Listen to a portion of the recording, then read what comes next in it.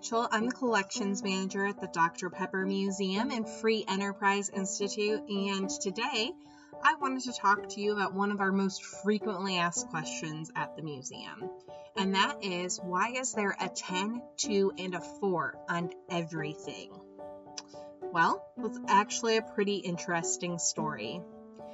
In the 1920s, Dr. Walter H. Eddy did a series of studies at Columbia University, and he determined that your blood sugar drops at 10:30, 2:30, and 4:30. So what does that mean for us? That means when our blood sugar drops during those times, we get tired, hungry, cranky, and we're just generally not as productive as we would like to be, or as we're able to when our blood sugar is up.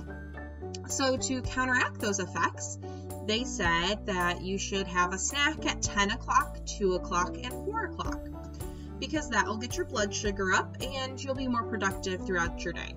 Makes a lot of sense, right?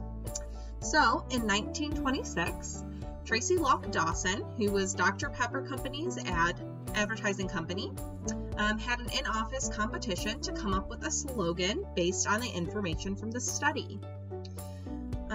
One of the employees there, Earl Racy, came up with the winning slogan, which was drink a bite to eat at 10 o'clock, 2 o'clock, and 4 o'clock. So that meant instead of having a snack, you could simply have a Dr. Pepper at those times, and it would have the same effect as having a snack. It would pump you up and get you ready to go throughout your day. Or maybe I should have said pep you up and get you ready to go throughout your day. For this slogan, he got a $25 bonus. If we look at inflation, that would be around $365 today.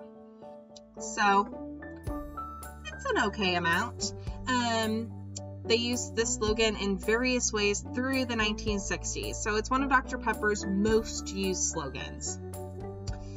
I do have to say, though, back then, Dr. Pepper was a little different in that it came in smaller containers. So today, when we have our Dr. Pepper, our can of Dr. Pepper, that's 12 ounces, right? So if we were having 3 of those, that's quite a bit of Dr. Pepper. But back then, a bottle of Dr. Pepper was just about 6.5 ounces. So in grand total, if you were having those 3 Dr. Peppers a day, you would only be having a little over a can and a half.